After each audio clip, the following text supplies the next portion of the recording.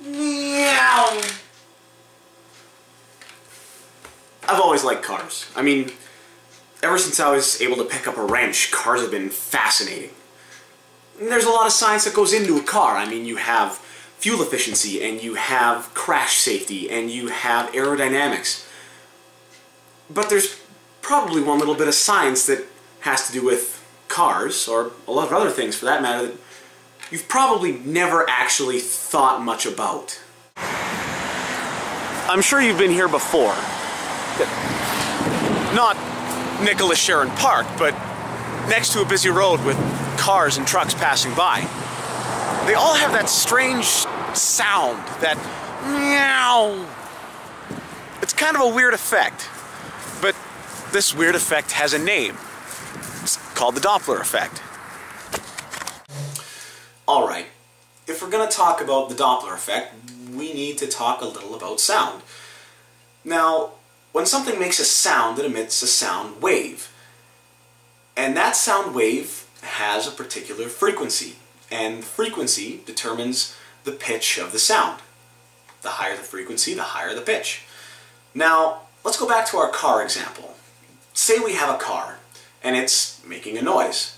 As you can see, it's emitting sound at a certain frequency, as in so many sound waves per second. Now, something funny happens if the car starts to move.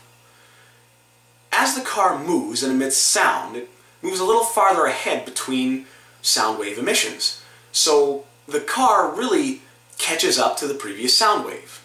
And that looks something like this. Now, as you can see, in front of the car, the sound waves get compressed. So to somebody standing next to the road when the car drives by, the sound waves appear to have a higher frequency, therefore giving it a higher pitch. When the car passes, however, the same thing still happens. As the car moves away, it spreads out the distance between the sound waves it's producing. Now, this makes it seem like it has a lower frequency and therefore a lower pitch. Any internet search will tell you a whole lot about what the Doppler effect is, but what is it used for? I mean, why do we need to know about the Doppler effect in the first place? Well, the Doppler effect applies to anything moving in a wave, not just sound. Those radar guns you see the police using to see how fast a car is going, that's Doppler radar. And the way it works is the gun emits a microwave with a known frequency, and the difference in frequency is measured when the wave is reflected back off a moving object. In fact, the Doppler radar that meteorologists use to track weather patterns works on the exact same principle. And even doctors and cardiologists use the Doppler effect to create something called an echocardiogram, which creates a picture of a patient's heart and can even measure the direction and speed of blood flow. Now, if that's not crazy enough for you, think of it this way. Have you ever looked up at the night sky and wondered why it's dark? I mean, we're surrounded by an infinite number of stars in an infinite number of directions. I mean, why isn't the night sky just as light as the day sky? Well, part of the reason is because of the Doppler effect. You see, the universe as we know it is expanding, and anything that's emitting light around us is moving away from us at a ridiculously high speed. This causes the light coming from those objects to shift towards the red end of the visible spectrum because of the Doppler effect.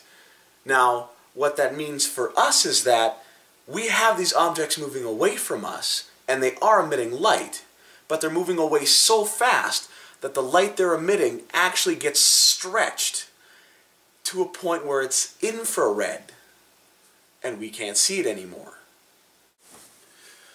So it turns out the Doppler effect is actually kind of cool. I mean, it can teach us about sound, it can teach us about speed, it can teach us about the human body, and it can even teach us about our universe that we live in. It's amazing how one simple concept can stretch into something completely and totally universal. And that's science.